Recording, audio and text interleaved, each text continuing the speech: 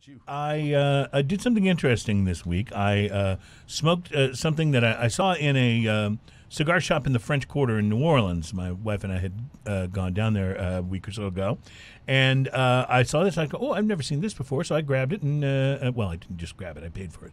But then they tackled you on the way out the door. Brought it home with me, and wound up smoking it this week. Now it's a Deadwood tobacco, Sweet Jane, Sturgis edition, Sturgis limited edition cigar, and I've had the Sweet Jane. Okay. And my wife loves the Sweet Jane cigars a lot. I think it's a pretty good cigar overall. I've never seen the Sturgis edition. Well, this is how clueless I am. I had no idea that this was an infused cigar. Yeah. It looked good in the box. I didn't pay attention. I just it's not infused. It's not infused. What do you mean it's not infused? It's pipe tobacco. There it is. Well, okay, so we'll get to that. I didn't know at the time that Deadwood was made by Drew Estate.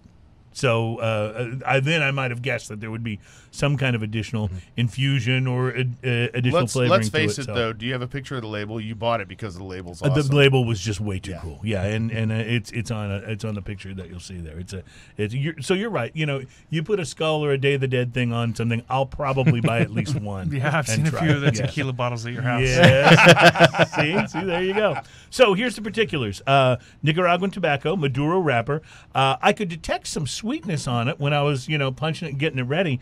So once I fired it up, and then I realized it was infused, or Alan has corrected me that it's actually pipe tobacco, which makes total sense, by the way, based on the flavors I was getting. So anyway, once I could tell it was flavored, I went off to the internet and I discovered why the cigar reminded me so much of an acid, because it was the Googles. I asked the Googles, and that it was made by Drew Estate. So the pre-light was dominated by a real distinct sweetness. Once I lit it, that honeyed sort of sweetness vibe was joined by a more traditional Maduro tobacco sweetness. They both kind of worked together on that. That's Cavendish, by the way. That you're well, tasting. yes. So honestly, it took me a few moments to get used to this because I wasn't expecting it.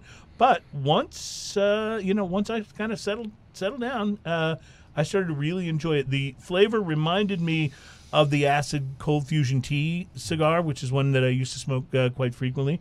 It was very smooth, very full of flavor. The Deadwood line from Drew Estate is named after the Deadwood Tobacco Company and Cigar Bar in Deadwood, South Dakota, which is one of the first locations that ever carried Drew Estate cigars, and that was back when Jonathan Drew was first starting out. In addition, they made this one to commemorate the Sturgis Bike Rally, which of course has all the major ties to Deadwood. And so in addition to the sweetness, there were solid notes of coffee, Earl Grey tea. The burn was perfect. And yes, Cavendish, absolutely.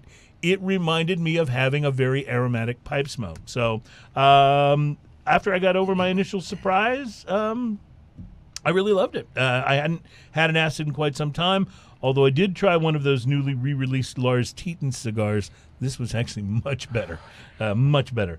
It was medium-bodied, quite good. If you don't like flavored cigars at all, this one's not going to change your mind.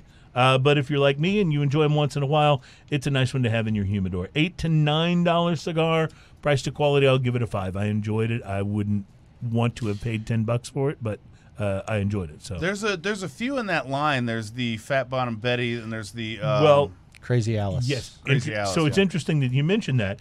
The line has 3: Sweet Jane, Crazy Alice, Fat Bottom Betty, and the line was originally called 3 Yummy Bitches. Not exactly the most woke name, but they changed it, and sharing that allowed me to say woke and bitches on the same show, which which has always been a dream of mine. They also offer the Sweet Jane in a tin. Yes, with the little cigarellas. The smaller, is this cigarella size? Yeah. Okay. Yeah. And like I said, my wife loves those because she doesn't like to dedicate a lot of time to smoking a cigar. And she enjoys the flavored cigars, but she also doesn't like the ones that are infused, like really heavy, perfumey stuff. Mm-hmm. And those have become her favorite because it's a very authentic, sweet cigar. It was an enjoyable smoke. I mean, it doesn't smell or taste like weird perfume. To be totally honest, once I got into the first third, I thought, I don't think I'm going to like this very much. By the time I finished the cigar, I had really enjoyed it. So it was very cool.